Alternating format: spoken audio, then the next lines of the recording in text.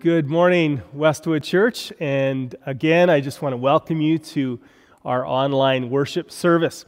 It's really great to be able to worship together on this Thanksgiving weekend because in spite of some of the things around us and things that we're aware of, we do have so much to be thankful for. If we're eating today, we can be thankful. If we're eating pumpkin pie, now that's something to be thankful for. If we have family or friends that are surrounding us in some measure, we can be thankful. If we have meaningful work to do with our hands and with our minds for which we can provide for our families, we can be thankful. And you know, even with technology, which stresses me out, I'm very, very thankful for the opportunity to actually have a worship service like this, to sing some songs together, to continue to proclaim God's word and invite people to follow Him and to follow His word over technology. So even though it stresses me out, and I'm glad that I'm not the one that has to make it all work, I am thankful for it. And so on this weekend, if you have the opportunity to join with some other people, maybe it's your family, maybe it's your friends, maybe it's over a meal, or maybe it's just spending time together, I would encourage you to take at least a little bit of time and share with one another the things for which you're grateful for and why you're grateful, why that's important to you. So this morning, we're diving back into the book of Acts. We're studying through this New Testament book, the origins of the early church. And I'm really encouraging our life groups to join in on this journey together. Being able to take a 30-minute sermon and go much further and much deeper with it in your life group is really, really going to be important in this coming season. You have the opportunity to read the text together, which is really, really key. You have the opportunity to apply it together and to kind of talk it through. And then you have the opportunity to hold one another accountable. And accountability in the Christian life is actually very, very key. It actually helps us to grow and to keep moving forward in our faith. When we think about the book of Acts is a really, really exciting book. It's exciting, I think, partially because it underlines or emphasizes the beginnings of the early church, the origins of the early church. And to be certain, while there were some amazing events and miraculous, supernatural activity that went on in the first century church, don't forget that they had a lot of persecution and a lot of pressure that was placed on them. So the early church was not necessarily the idyllic church. Lots of great things were done through them, but they also had a lot of challenges. One of the big themes throughout the entire book of Acts is the powerful presence and person, the work of the Holy Spirit, who had been promised to those first disciples. And so from Acts chapter 1 and verse 8, which we've talked a little bit about the first two Sundays, where Jesus promises the Holy Spirit to His disciples, all the way through when the Apostle Paul is under house arrest in Acts chapter 28. The presence and the power of the Holy Spirit is absolutely everywhere. You cannot miss the person of the Holy Spirit. And I know that I have been highlighting this theme in the first two sermons in Acts chapter 1. But it's really only in Acts chapter 2 where we see the promise fulfilled. The promise that Jesus had given in Acts chapter 1, verse 8, fulfilled with His disciples. So I'd invite you to follow in your Bibles today in Acts chapter 2 as we kind of work through a fairly lengthy text, but don't worry, we're not going to get through every verse. So here's the setting. It's 50 days after Jesus' crucifixion. And Jews from all over the then known world are gathering from all the countryside to celebrate Pentecost. Pentecost was an annual harvest festival where Jewish people would gather to bring their sacrifices, their offerings to present to the Lord. And those who came to this festival were either Jews by birth, by heritage, or they had been converted to Judaism from other cultures and backgrounds. So this is a multicultural gathering where different dialects, different languages are represented and spoken. Many people would have been hearing other languages and they wouldn't have understood what people right across them were speaking and vice versa.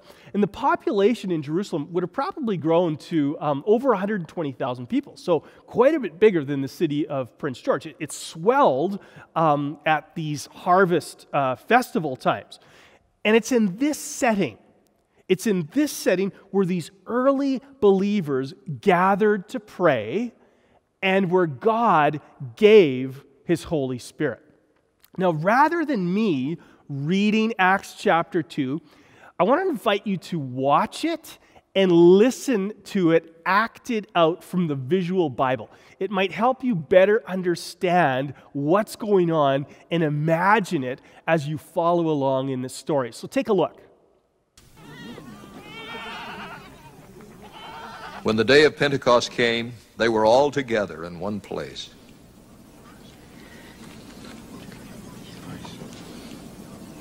Suddenly, a sound like the blowing of a violent wind came from heaven and filled the whole house where they were sitting.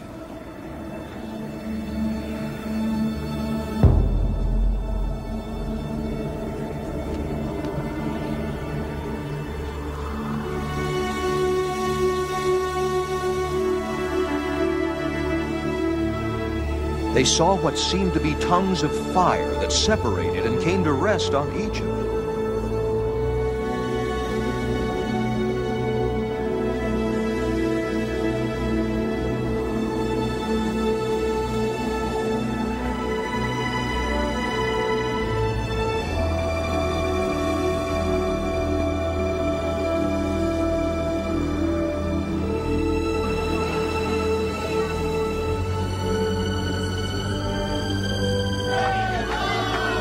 All of them were filled with the Holy Spirit and began to speak in other tongues as the Spirit enabled them.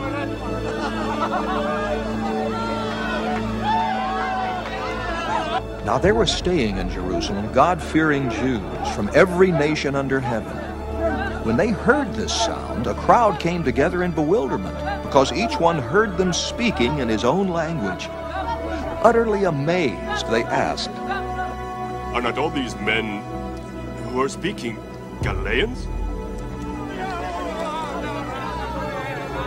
Then how is it that each of us hears them in his own native language? Parthians, Medes, and Elamites, residents of Mesopotamia, Judea and Cappadocia, Pontus and Asia, Phrygia and Pamphylia, Egypt and the parts of Libya near Cyrene, visitors from Rome, both Jews and converts to Judaism, Cretans and Arabs. We hear them declaring the wonders of God in our own tongues." Amazed and perplexed, they asked one another. "What does this mean?" Some, however, made fun of them and said, "They have had too much wine."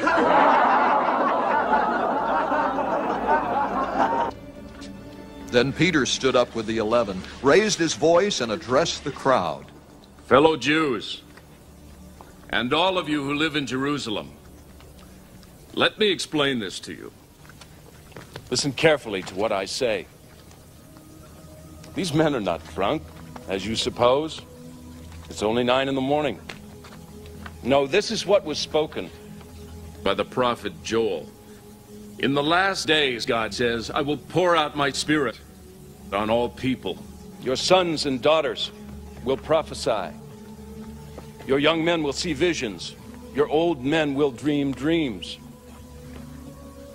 Even on my servants, both men and women, I will pour out my spirit in those days, and they will prophesy. I will show wonders in the heaven above and signs on the earth below. Blood and fire and billows of smoke. The sun will be turned to darkness and the moon to blood before the coming of the great and glorious day of the Lord. And everyone who calls on the name of the Lord will be saved. Men of Israel, listen to this. Jesus of Nazareth was a man accredited by God to you by miracles, wonders, and signs, which God did among you through him, as you yourselves know.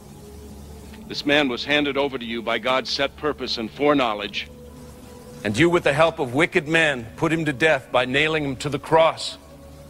But God raised him from the dead, freeing him from the agony of death, because it was impossible for death to keep its hold on him.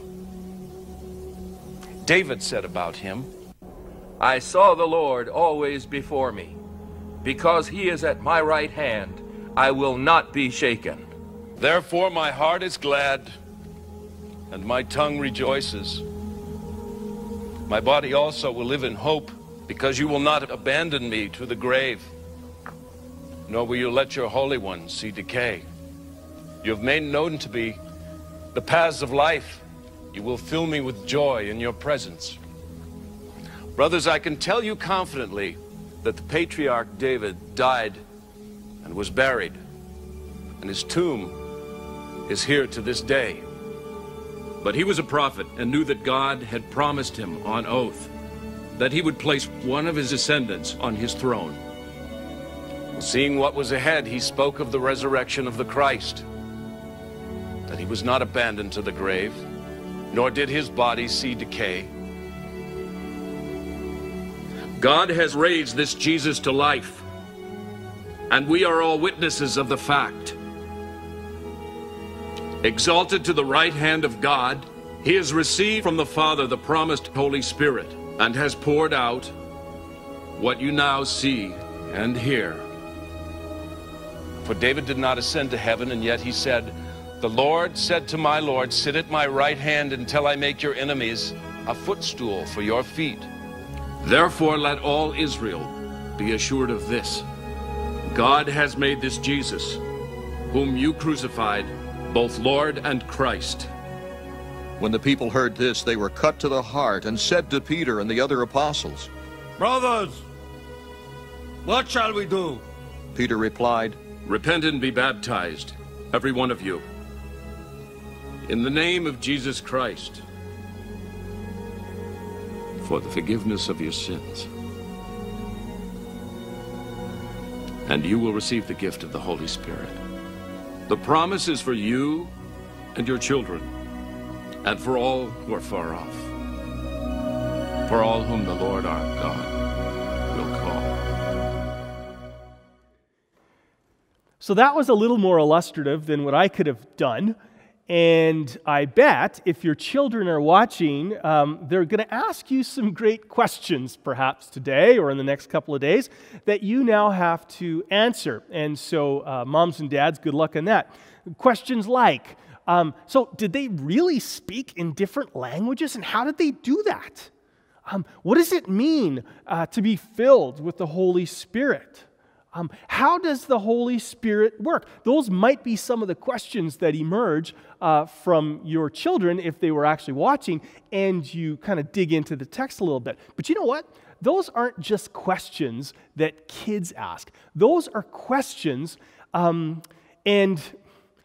issues that emerge from other people, from older people. I hear those kinds of questions coming out of conversations from our own congregation.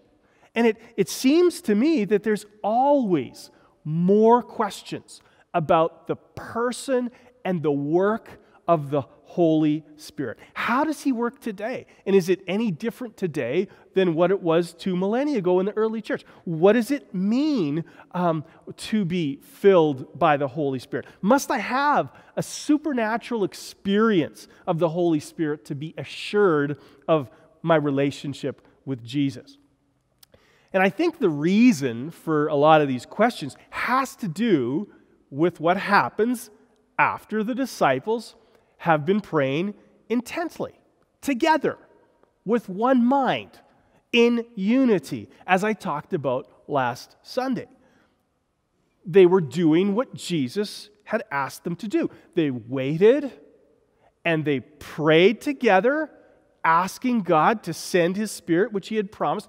And then here, in the midst of this festival, where all kinds of people speaking different languages from different parts of the then-known world are gathering, it's there that God chooses to send His Spirit with a loud, rushing wind.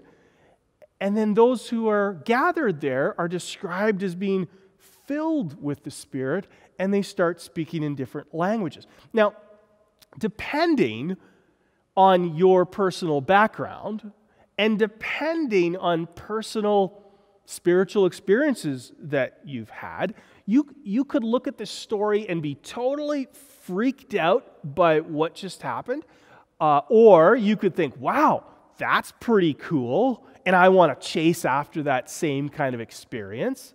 Or you might be thinking that this now is prescriptive for everyone for all time. How is one supposed to understand this first century church story? What does it teach us 2,000 years after it happened? So let's unpack a few important details, a couple of things. So throughout the scriptures, the presence of God is often portrayed as wind and fire. So wind bringing life, and fire symbolic of both God's presence and His judgment. And so if you read through the Old Testament, you'll see powerful stories of God's presence evidenced in fire. So you have the story of Moses and the burning bush. You have the story of God leading Israel to the promised land with a pillar of fire at night and a cloud by day. The Holy Spirit is the third person of the Trinity. So therefore, the Holy Spirit is God. He's not just a nebulous being. He's not just kind of wind. He is not just another person. He is God. So the group of 120 people, these first disciples, they are experiencing firsthand the presence and the power of God among them, just as Jesus said they would. A second important detail has to do with these different languages spoken. So you have to understand that these were not unintelligible words. These were languages that were very understandable. It was just that the disciples had never spoken them before. So don't confuse what's happening in Acts chapter 2 with what the Apostle Paul describes when he speaks about a gift of tongues in 1 Corinthians. See, the Apostle Paul, he describes an activity that is usually very personal between a disciple of Jesus and God, where what is being spoken and prayed and sung is generally unintelligible. It's a language of personal worship, the gift of tongues, we say. The languages that the disciples in Acts spoke, they were not their native language, but they were very intelligible. See, God had gifted them, had empowered them to speak the languages of those who had come to this harvest festival, so everything that they said was perfectly understood by those large multicultural crowds. So it's absolutely amazing for these large crowds from other parts of the Middle East to hear these lowly Galileans with this bizarre accent speak to them in their own language about a man named Jesus who had died for their sin, yet was alive, and who was inviting them to live for Him, to follow Him. So Jesus' promise in Acts chapter 1 and verse 8, when He says that His disciples will receive power through His Holy Spirit to be His witnesses in Jerusalem and Judea and Samaria and to the ends of the earth, it's being fulfilled before their very eyes. And those disciples, they might have been thinking, wow, like this is crazy.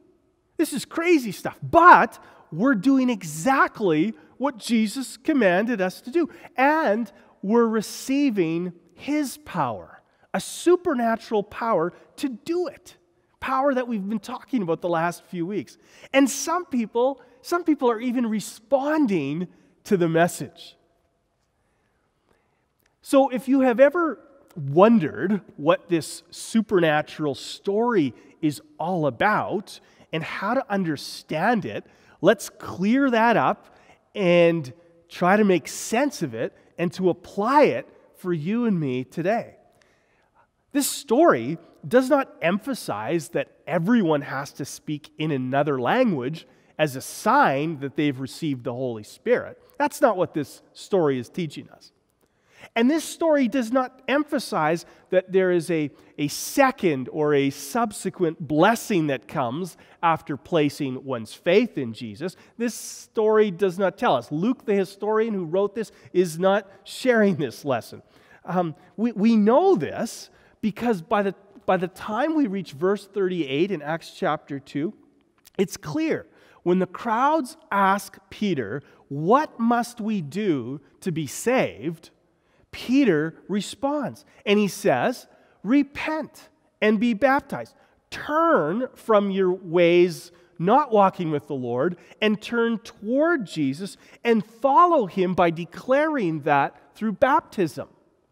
Repent and be baptized, every one of you, in the name of Jesus Christ for the forgiveness of your sins, and you will receive the gift of the Holy Spirit."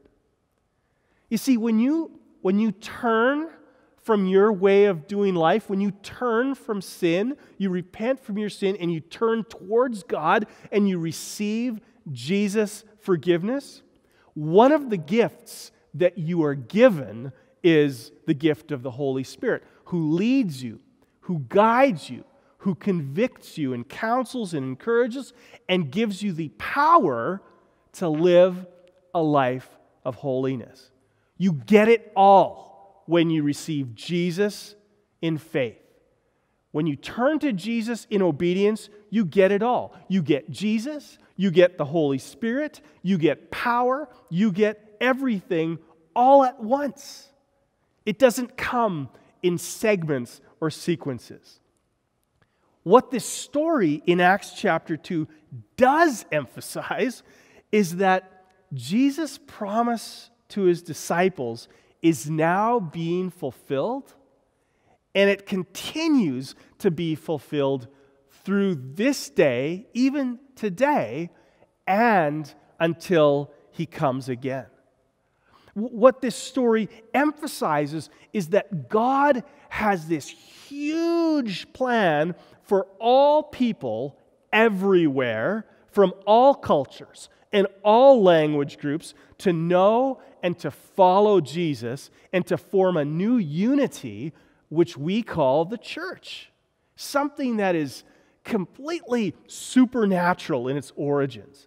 And God wants to use ordinary men and women, people like that group of 120, people like you, people like me, who don't go about this mission in our own strength, but who are empowered and led by the Holy Spirit to go about this mission, to proclaim God's story in ways that all people understand and have an opportunity to respond. This, my friends, is the message of Acts chapter 2. And it's so amazing, and it's so simple, and yet it's so incredibly difficult to live out because sometimes, quite frankly, we just don't get it. Let me illustrate from personal experience. I grew up in a farming community in southern Manitoba where many Mennonites lived.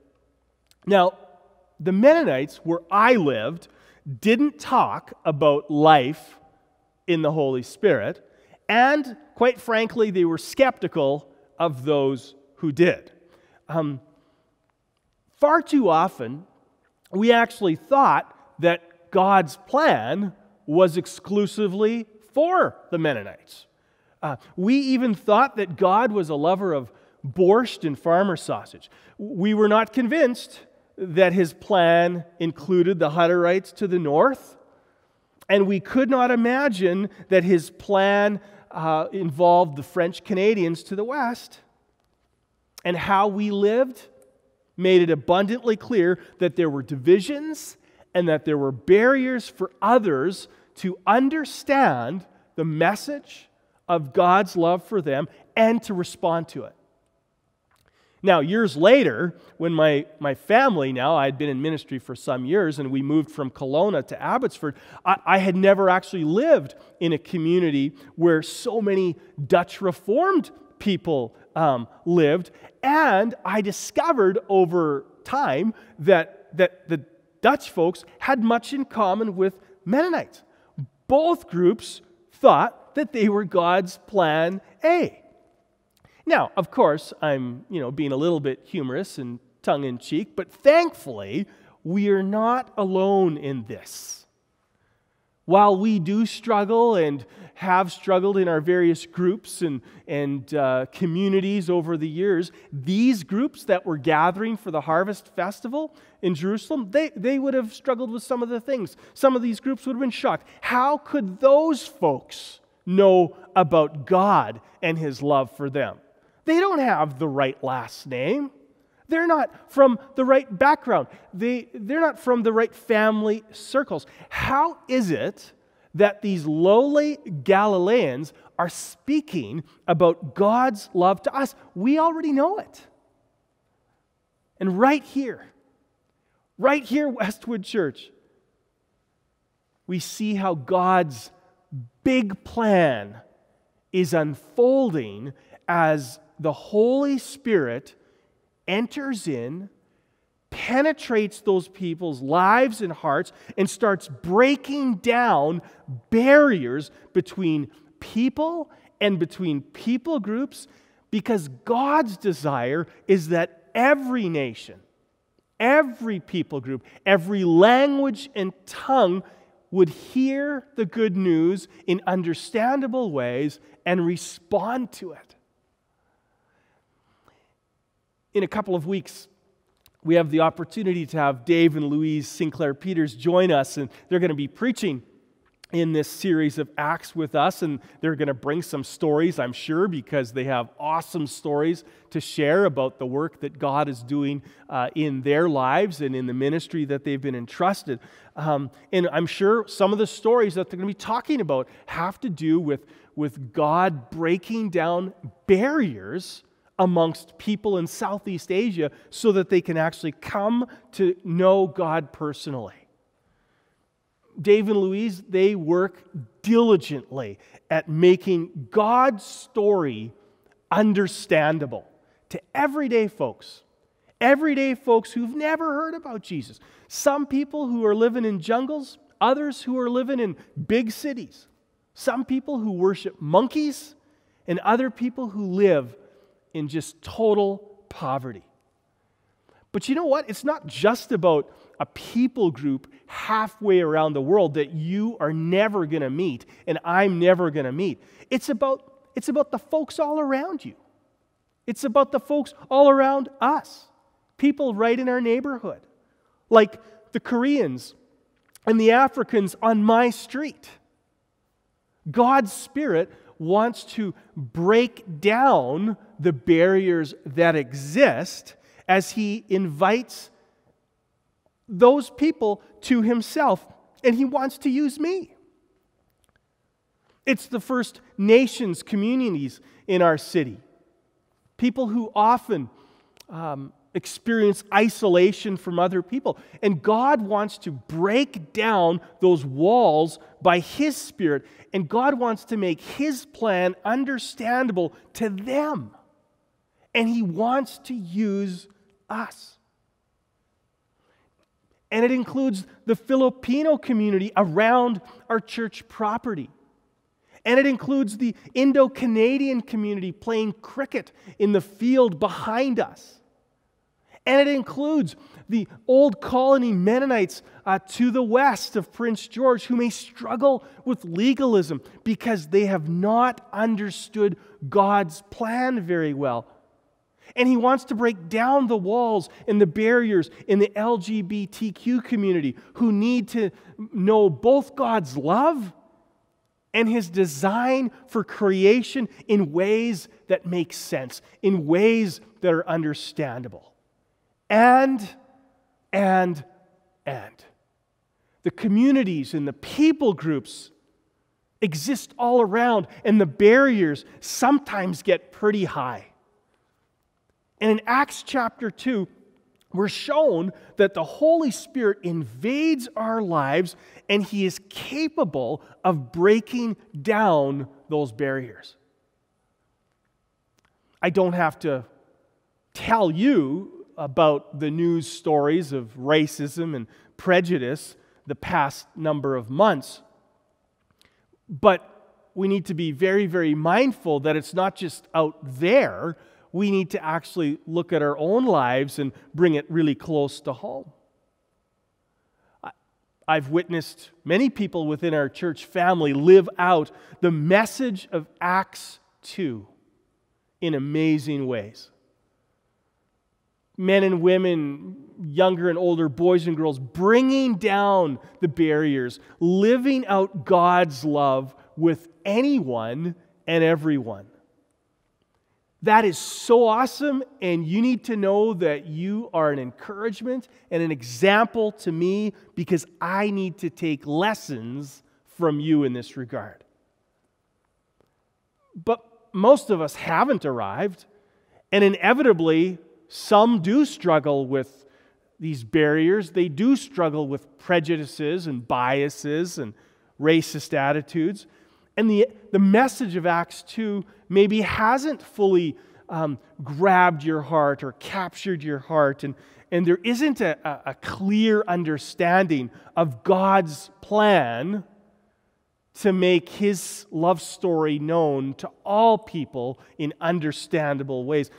If God is doing a work in your heart in this regard, or if he is speaking to you and convicting you of wrong attitudes towards other people groups, do you know what? The good news is that you can start fresh. You can begin today by confessing that sin and starting a new direction, a new pathway.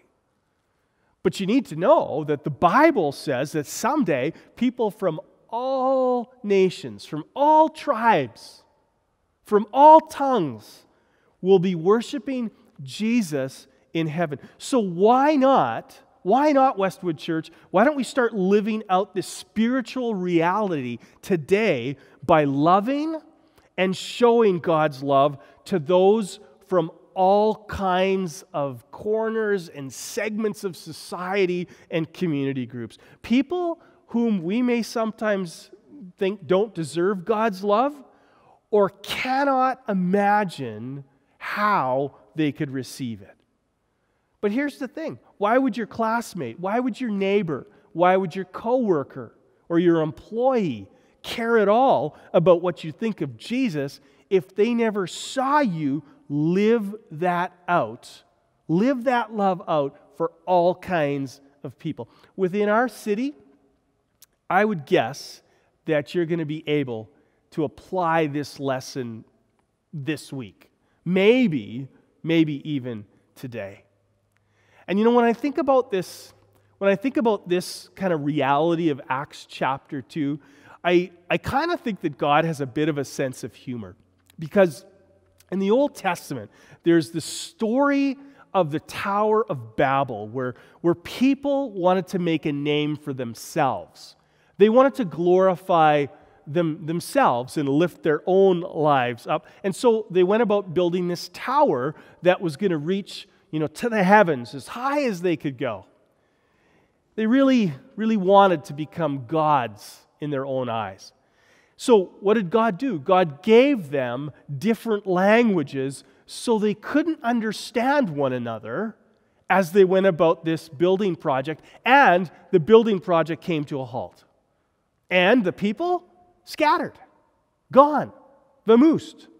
And yet here in Acts chapter 2, in this crazy reversal, these festivals to worship God brought diverse people together from all kinds of corners of the world together to present their offerings and their sacrifices and to lift up the name of Yahweh. And as God gave the Holy Spirit to his disciples, the Spirit sent those folks back to their home communities to worship Jesus in their native languages, where past barriers were now broken and the church began to form. Absolutely amazing. So for you and for me, what's our part in Acts chapter 2?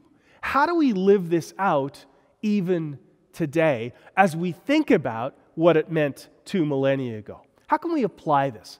And I just want to suggest several very practical ideas. First, pray for an opportunity to share the gospel with one person this week.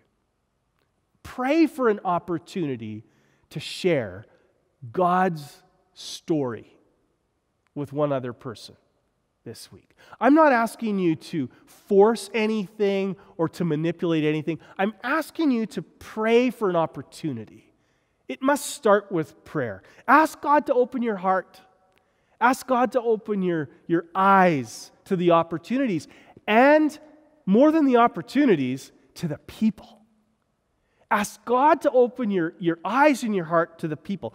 People who are different than you. People who come from different backgrounds and languages and cultures. Ask God, if you have some hard edges towards some groups or some community segments, ask God to soften your heart to those who are different than you are or who think differently than you. And then ask God to use you. Ordinary you, yet empowered by the Holy Spirit to share the story of God's love, to live out the story of God's love in understandable and practical ways. But it must start with prayer. And then second, act when the opportunities arise. So when we pray, we shouldn't be surprised when God answers those prayers. So be prepared to act. You know, Peter, he shared that story of what Jesus had done. He was bold. He probably took a lot of courage. And then he invited the crowd's response. And I don't think anything has really changed 2,000 years later. We're still called as disciples of Jesus to live lives of holiness. And we're still called to testify of what the Lord has done for us and in us. Peter says later on in his letter to the church, "But in your hearts set apart Christ as Lord. Always be prepared to give an answer to everyone who asks you to give the reason for the hope that you have, but do this with gentleness and respect." So we act on the opportunities when they arise. We don't force them, we don't manipulate them, but we do act on them. And then we leave the results with God.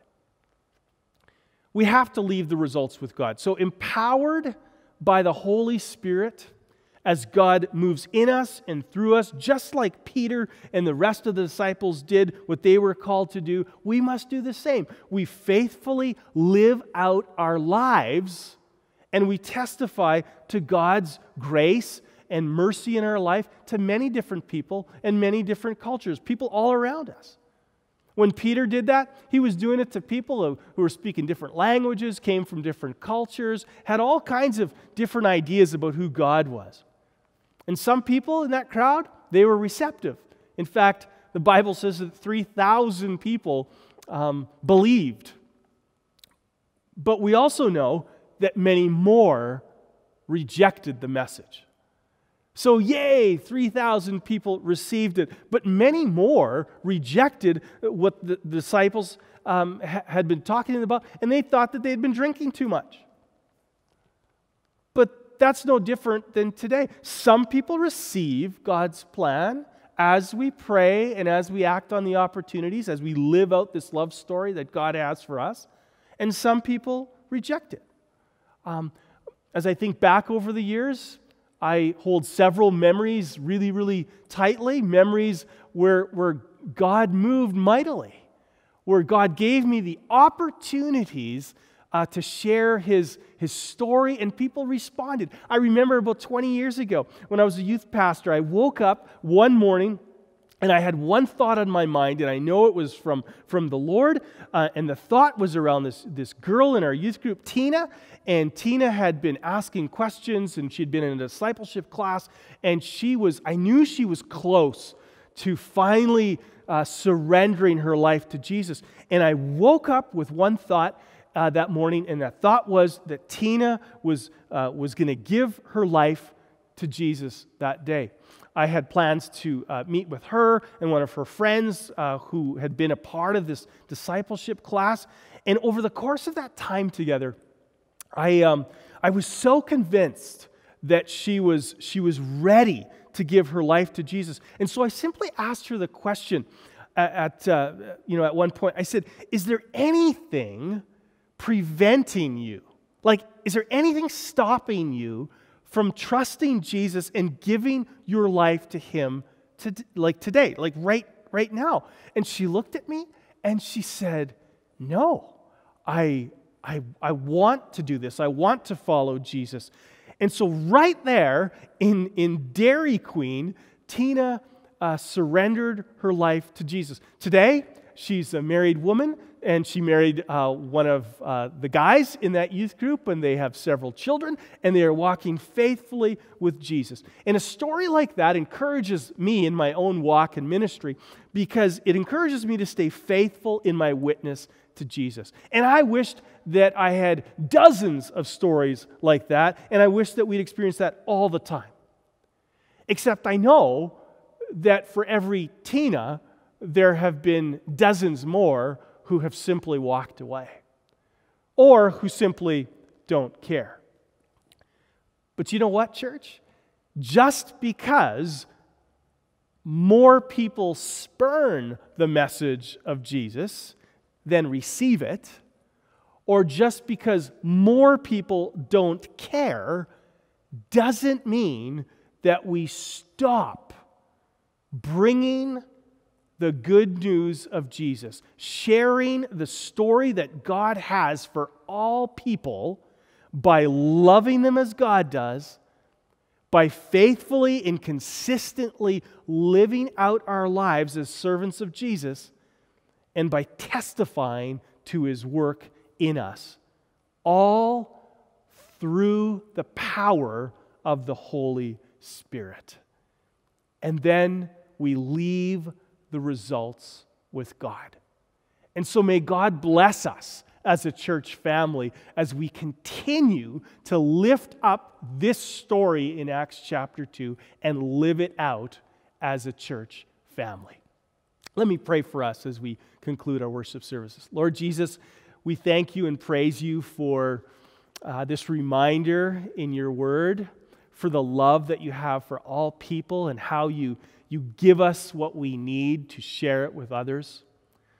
Lord, we invite you to help us to bring down the barriers, to be a catalyst in that regard in our own city, in our own community, to be a beacon in Prince George, that we be known as people, as men and women who truly love others and who want them to see a life well lived following you. And so on this Thanksgiving weekend, we just invite you to remind us of this and to live it out. We pray that you would give us opportunities to share this story, to live out this story in practical ways. Prepare us, equip us, and then spur us on as we take the opportunities. And so go with us, we pray, in Jesus' name. Amen. So I wish you a wonderful day and a great long weekend as you have the opportunity to celebrate on this Thanksgiving with your friends and your family. Go in peace.